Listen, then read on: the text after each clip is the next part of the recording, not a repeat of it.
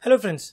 So in the previous video we have just discussed the voltage control, the stator voltage control of the induction motor, that is the speed control of the induction motor. Okay, so today we will do a couple of simple numericals so that you get a hang of the subject. Okay, so now in the first numerical you can see it is basically a 6-pole induction machine. 6-pole induction machine is operating at 400 volt and 50 hertz. Okay, so we'll write down that. So P is equal to 6 and it is operating at 400 volt. So V1 is equal to 400 volt.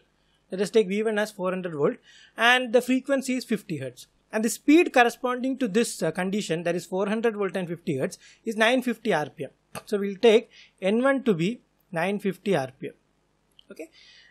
And now what they are telling is when the voltage is reduced to 300 volt, find the motor speed for constant torque. So this is very important. Okay. So we already know. So what they are asking is that if the voltage that is reduced to 300 volt. So V2 is equal to 300 volt. They are asking what is the speed corresponding to this particular V2, and they are given that the load torque is constant. The load torque is constant. Okay. That means the induced torque also will be constant value. Okay, so you know that there are two equations that we know, that is we will take only one equation for the time being. So the induced torque is proportional to S V1 square divided by R2 RR. Okay, this is what we have seen. Now you know that the rotor resistance is not changing. They have not given any information. The only thing which is going to change is S1 and V1. And the induced torque is constant. So we saw in the previous video, we can write an equation like this. So S1 V1 square will be equal to S2 V2 square. So this is the basic equation for voltage control. Remember that this is this basic equation for voltage control. So for any numericals related to voltage control, speed control using voltage control, you will have to use this equation. Okay, so that is over. So we have to write this too. So basically what we have to do, you have to find the motor speed. That is, you have to find N2. So N2, you know that it will be equal to Ns into 1 minus S2, right? N2 will be equal to Ns into 1 minus S2. So what is Ns value now? So Ns, you know that it is equal to 120 F by P. So have they given the data? Yeah, it is given 50 hertz and poles is 6. So 120 into 50 divided by 6. Okay, so this will be 1000 rpm. So Ns equal to 1000 rpm. Okay, so if you find the value of Ns, can you find the value of S1? Yeah, definitely you can find the value of S1. Why? Because S1 will be equal to Ns minus N1 divided by Ns, right? S1 will be Ns minus N1 divided by Ns. So what is Ns value? 1000 rpm, right? And what is N1 value? It is 950 rpm. Minus 950 divided by 1000. Okay, so this value here, slip value, let me see what you will get. It is 0.05. So I think you have got all the data. So S1, you know it is 0.05. Okay, multiplied by V1 square. So V1 value is 400. So 400 square is equal to S2 into V2 value is 300 volt. 300 square, right? So now S2 is equal to 0.05 into 400 square divided by 300 square, right? So if you find the S2 value from this equation, you will find the S2 value to be equal to 0.089. You have to do all these things on your own. Remember, I am looking at the notebook because I have done it once on my own. Otherwise, you will not practice. Okay. So the N2 value will be equal to Ns into 1 minus S2. Right. So this value Ns is equal to, Ns is not changing. Frequency is not changing. Right. So 1000 into 1 minus 0.089. So depending upon whether you take 0.08 or 0.089, you will get N2 or 2 or 3 different values. So now for what I have taken, so it is 911 rpm. So if it's an objective question, you might not see this 911 rpm directly, but you take the closest answer to this 911 rpm. Okay, so that is over. So we'll move on to the next question. The next question is a little bit more interesting. So what they have given is that it is a 3-phase induction motor and drawing full load. Okay, and it is driving. It's not drawing. It is driving. It is driving a full load, which is independent of the speed. Okay, that means what they are telling is that the load characteristic, okay, the load characteristic is independent of speed. That means it is a constant load. So independent of speed means it is a constant load. So that itself gives you an indication that you are going to use something related to speed control. Then what they have told, the line voltage drops to 90% of its rated value. They are asking find the increase in the motor copper loss. Okay, I already told you when the voltage applied decreases, at constant torque condition, the current will increase, and if current is increasing, naturally the copper loss also will increase. So we'll just write down what is given here. So first they have told that the load torque is constant. So that is one clue they have given. And the next point is that, see, for example, if the initial voltage, rated voltage is V1, they have told that V2 is equal to 90% of its rated value. The voltage drops to 90%. So V2 is equal to 0.9 V1. Okay, 0.9 V1. And we have to find what is the increase in the motor copper loss. So what is the increase? Percentage increase. Percentage increase in rotor copper loss, right? So PRCU, I'll write.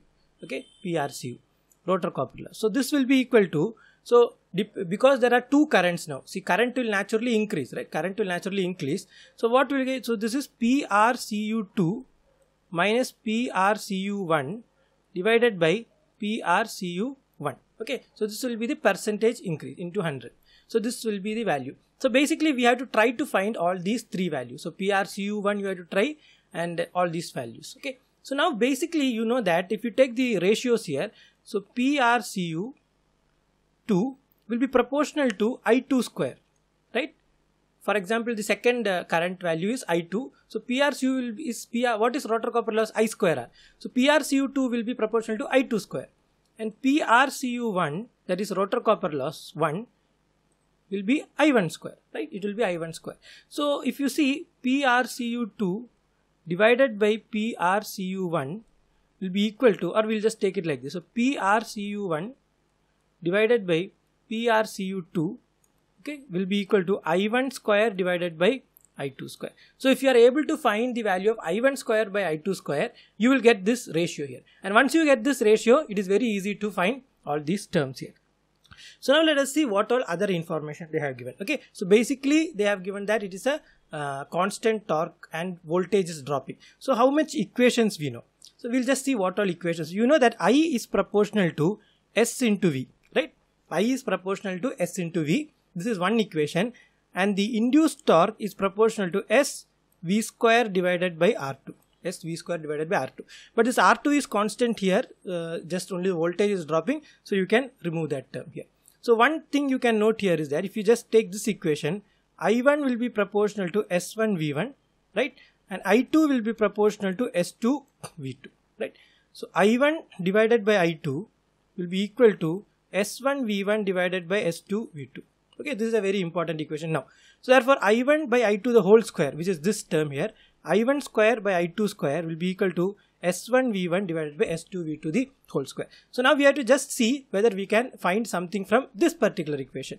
So before that, what you can do, we can substitute one more term here. So V2 is equal to 0.9 V1, right? So that also we can substitute and keep here. So this will be equal to S1 V1 divided by S2 into 0.9 V1 the whole square. 0.9 V1 the whole square. So we'll cancel all these terms at a later stage. So now if you can convert S1 in terms of S2 or S2 in terms of S1, everything will cancel off and you will get, finally you will get I1 square divided by I2 square. So that is the basic idea of this particular numerical. So we'll see whether we can do that. So since the load torque is constant, it's already given. So we can write here S1 V1 square is equal to S2 V2 square. S1 V1 square is equal to S2 V2 square. So we'll write S1 into V1 square is equal to S2 into V2 is how much? 0.9 into V1. 0.9 into V1 whole square.